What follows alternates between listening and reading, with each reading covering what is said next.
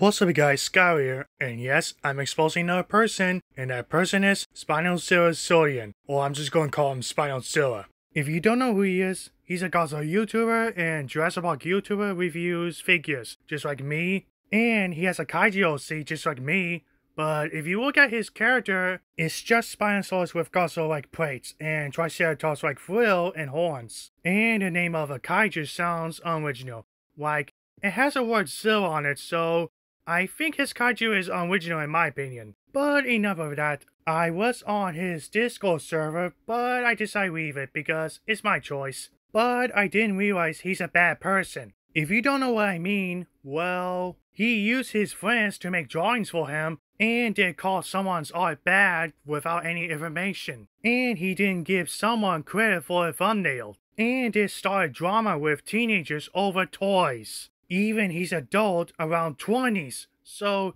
he gets mad over toys. He even harassed a VTuber named Haruka and spammed her on Twitter or X with the same image and stealing videos from other YouTubers. And he scammed his fans on Patreon. If you want more details of him, go watch these videos, link in the description. But anyways, I'm out. This is Skyler, and peace out everyone.